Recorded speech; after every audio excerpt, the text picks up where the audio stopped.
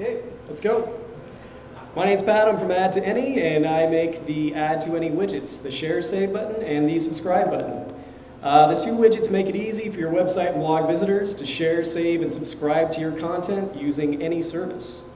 The Share Save button is for any web page. It includes Delicious, Dig, Google Bookmarks, Reddit, and many other services, as you can see here. About 100 different services within this one menu. Same with the Subscribe widget.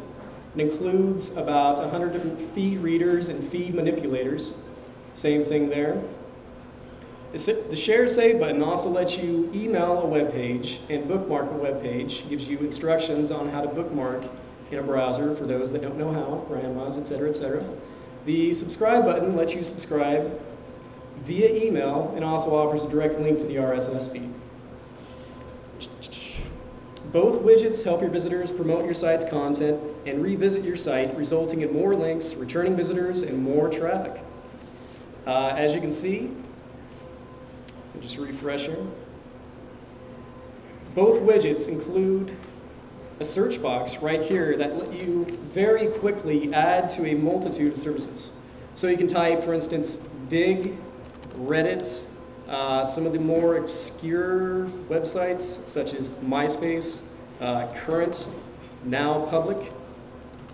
And additionally, it also has this feature that lets you use keyboard navigation. So you can simply type the name of the services you want to add to, press enter, and then add to a whole slew of services very quickly. And we just got resized right there for some reason.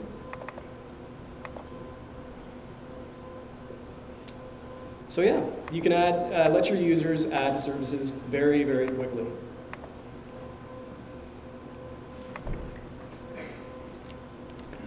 And additionally, the widgets offer Google Analytics integration, so that way you can get stats such as the number of shares saved, the top added content, the top services used, the number of button rollovers.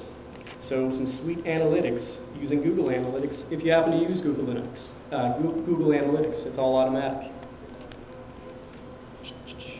Another good thing about the widgets is they're automatically updating. It's deploy once and forget about them. The service URLs, the icons, there's no maintenance required, and new services are added constantly. Since early March 2006, we've been adding services, and now we have about 100 different services in each widget.